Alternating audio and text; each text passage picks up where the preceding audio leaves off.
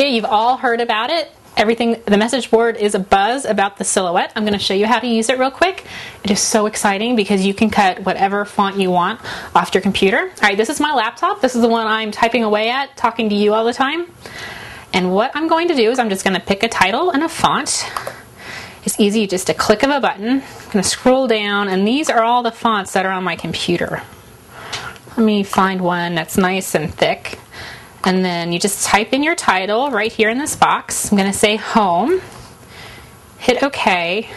And this is really cool. It lets you position your title on your canvas wherever you want. And you can kind of stretch it and move it and make it bigger right here. Now let's make it nice and long and skinny, just for kicks. All right. Now we're going to get our mat and our paper all loaded up before I start going through the steps to print it.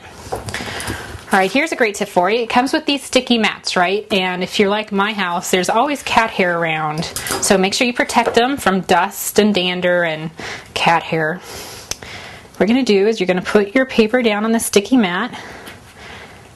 And this seems to really help, and the paper won't move along, is just use a brayer to really push down that cardstock on this sticky mat. It's kind of like fly paper in a way, I guess. All right, we're ready to bring it over here. I'm going to load it in, and there's a little dial right here.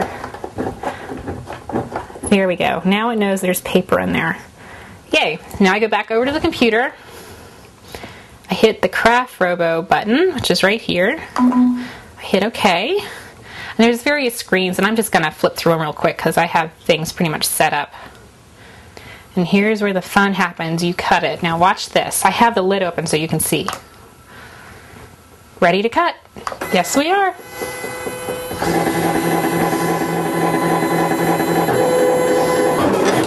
There we go. It's cutting. Isn't that cool?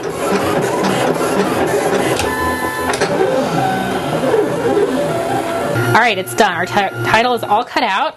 And just use this little dial right here to remove your sheet. And come back over here. So you'll just lift it up. I actually used a lot more cardstock than I needed. You don't need to use this much, just to, you know how much big your title's going to be. And there you go. And it just peels off, and you can use it. Okay, remember the possibilities are endless because whatever fonts you have on your computer, you can have any size, any font, really any stretch or pull of it, and there's nothing but possibilities with what you already have.